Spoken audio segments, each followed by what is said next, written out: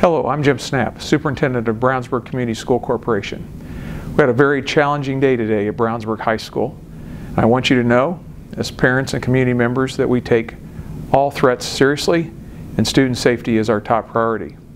I'd like to take you through the events of the last 2 days to give you a better understanding of what took place and our commitment to you as we move forward. So these are the series of events that started Thursday, November 17th. A student reported the threat to Brownsburg High School administration at the end of the school day at 2:48. By 4:15, the Brownsburg High School administration had contacted the guardian and had the guardian and the student report back to the high school for a meeting. At 5:15, the Brownsburg Community School Corporation Police Department, joining the Brownsburg Police Department, report the students home to complete a search.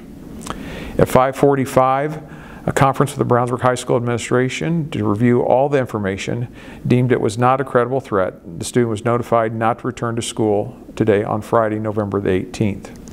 I'd like to pause because this is where communication from the school corporation should have went out to parents at Brownsburg High School of the threat and deeming it not credible. Had we communicated more effectively at this point in time, we believe some of the incidents during today may have been minimized, including concerns from our students. At 7:15 last night, social media post identifies the incorrect student making the post. And this is that post that talks about shooting at the high school. It's basically a communication between students that was posted to social media. That generates a great deal of conversation last night, starting at 7:15 through the remainder of the evening. Brownsburg Police Department, dispatch, and school officials, including myself, were notified of concerns by parents and community members in text messages, emails, and phone calls. This morning, the Brownsburg staff was notified that this was not a credible threat, and at 8:20, parents were notified this was not a credible threat in a communication through Brownsburg Community School Corporation.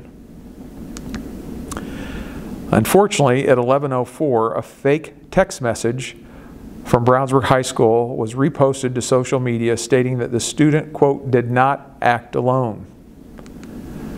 As we can see here, it includes a bag search and those things. This was a false posting. That was followed very quickly by a false social media post stating that one person had, quote, been detained and, quote, 5 still roaming, and something happening around C lunch.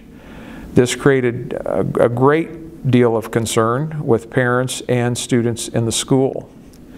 And you can see from this post on Brownsburg Chatter, a lot was generated. A lot of that reached a number of parents, a number of students, and created additional concern. We requested, and Brownsburg Police Department responded with additional officers for lunch. That was to hopefully calm students that were there.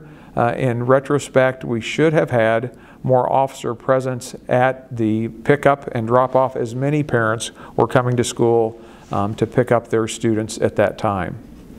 At 11:22, the Brownsburg High School principal updated staff regarding preparation for lunch. Another follow-up at 11:50. And then at 12:19, all Brownsburg Community School Corporation parents received a second notification calling attention to the fake communication. And this is that communication that went out to those parents. So we learned a great deal today and really need to emphasize our commitment to keep our students safe.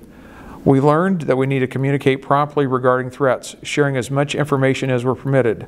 Obviously, names, sometimes consequences, and those things cannot be shared.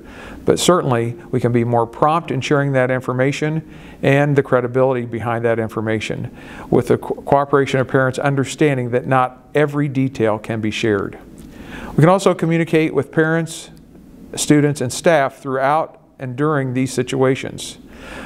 Throughout the day today, I think some communication at the high school would have eased the minds of some of our students there and parents as well. And then lastly, focus our communication through sources that are authentic and easily verified as valid sources of communication with parents, such as emails and phone calls. What ramped up a great deal of concern throughout the day were those false communications, and quite honestly, it was something that we had not experienced before. If we can all rely on valid information from the school corporation and communicate that with our parents and then parents with students, we would be in a much better place. This is our commitment to you.